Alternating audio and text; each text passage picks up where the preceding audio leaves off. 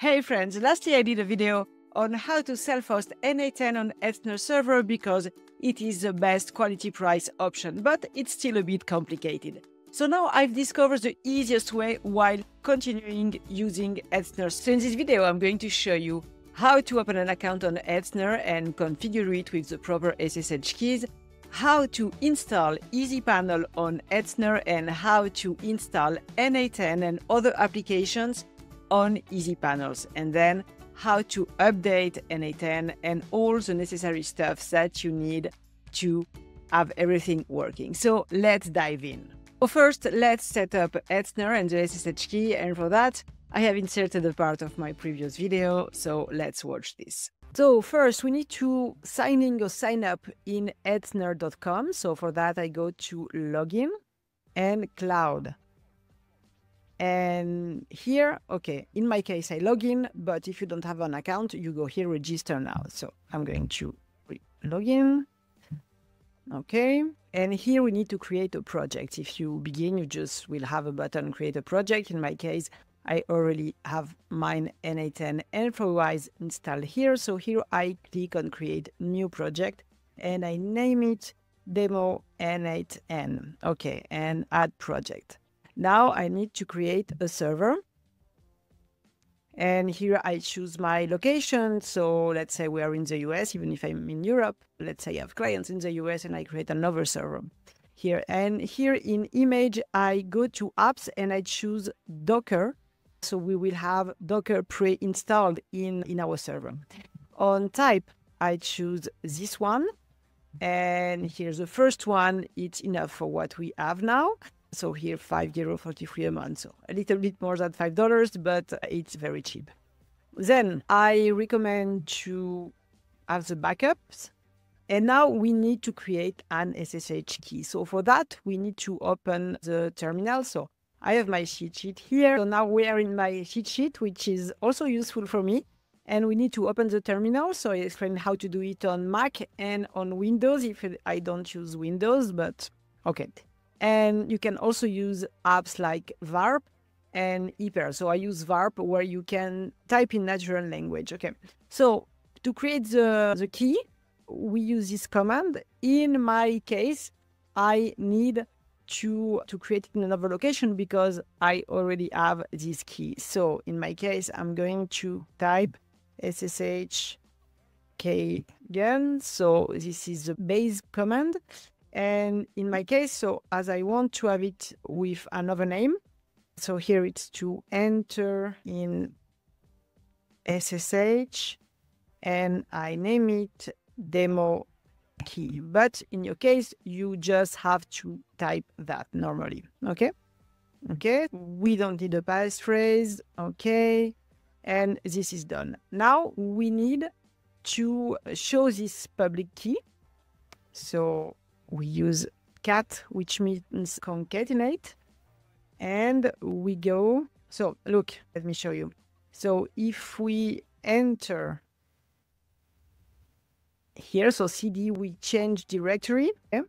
And we type ls, we are going to see our keys. Okay, so you see that I have created these keys, and this is a public key. This is what we need to paste into Hetzner, and this is my key. So now to show this key, we need to type cat, and in my case, SSH demo key pub. But in your case, if you just create the default name, you will type that. Okay.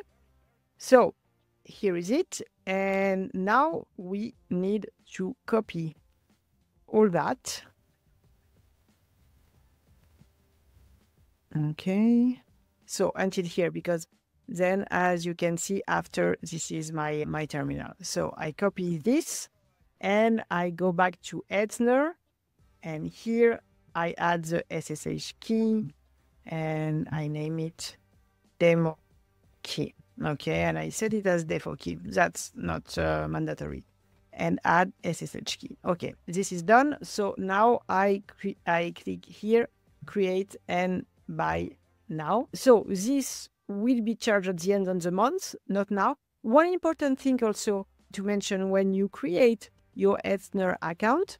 Sometimes they ask you a document to identify immediately, but most of the time not.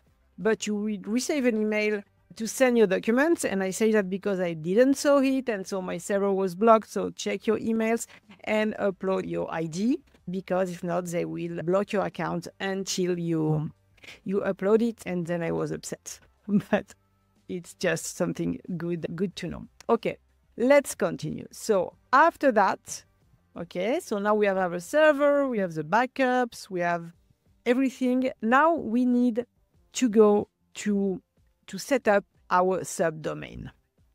So first, for that, we need to copy the public IP. Here we have created our server and we copy this. I'm Alexandra Spalato, an AI full stack engineer dedicated to help businesses to streamline their operations. So if you need my help, please book a free strategy call in the link below, and I will help you to implement all that and to explore your business, to find the bottlenecks and improve everything. Now we need to enter the server. So from the terminal, here I use varp as terminal. I type SSH root and the IP that we have copied before, and I enter here. So now we are inside the server. And what is really nice in varp, and I can register this as a workflow. So I put save as workflow and I name it EasyPanel server. And let's say as alias, I put easy, for example, and I create it. Okay, so the workflow is saved. So now if I go to another tab and I type easy, okay, you see, and now we log into the server. Now we are inside the server and we want to install EasyPanel on it. So we just copy this command and we go back to our terminal and we paste this. And now it's installing. So Docker is already installed because we choose the application with Docker. And now we wait a bit and everything will be installed very soon. Okay, so now it's installed and we just have to click here and we access our EasyPanel. And now we enter an email and password and click on setup. Okay, let's say Google here and setup. Okay, and now we are already on our dashboard. We want to set up a custom domain. So for that, we go to settings and to general. So the default domain is that, and we want a custom domain. So we go to Namecheap, and we go inside our domain list and to Advanced DNS. And now we record a new record, and we call it, for example, like that. And here we paste our IP address,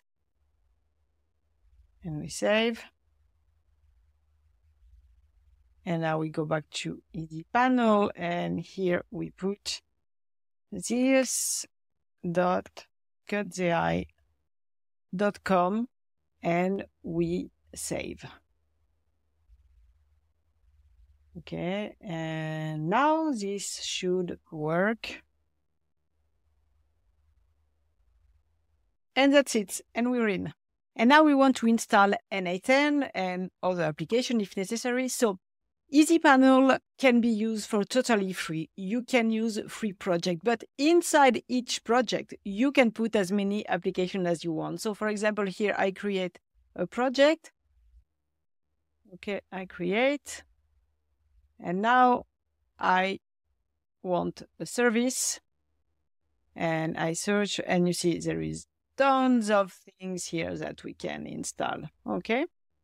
And here I type N8N, I go there, and here, yes, we put latest.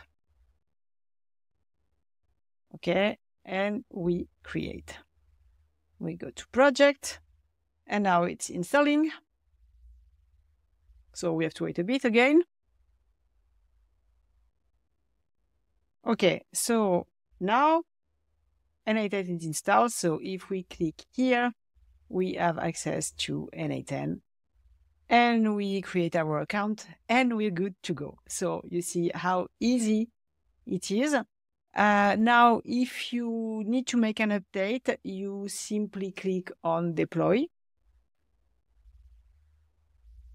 Here in source, you see we have the Docker image. So if, for example, there is a version that has new features, a beta version or something, you can write it here and deploy, and then come back to latest when you need. So as you can see, this is really the easier way to self-host, in my opinion. And you can also install many more applications. So if we go here and inside our project and create a new service, and we want, for example, Flowise, we have to create the account and then to install it. But it's exactly as simple as for N8N. Another nice thing that I really like, if we go here to the dashboard, we see exactly what we are using in our server. So in Hetzner, for example, you can rescale the server if you need more space, more memory, etc.